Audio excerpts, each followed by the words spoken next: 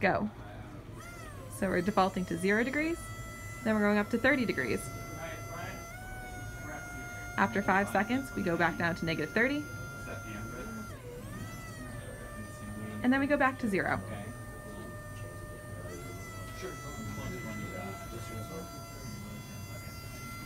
Here's an image of the circuit, and you can notice that you can enter it from manual mode and automatic mode that we just saw through 2 button presses. Additionally, the 2 grounds are isolated for the motor and for the microcontroller unit. Now, pressing reset again, you can see the following waveform.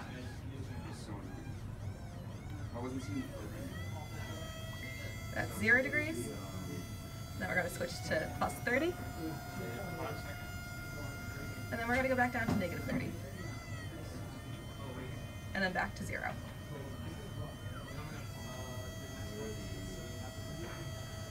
What you're looking at is the motor control on the bottom, and then on the top you're looking at the angle, and you can see the overshoot hint.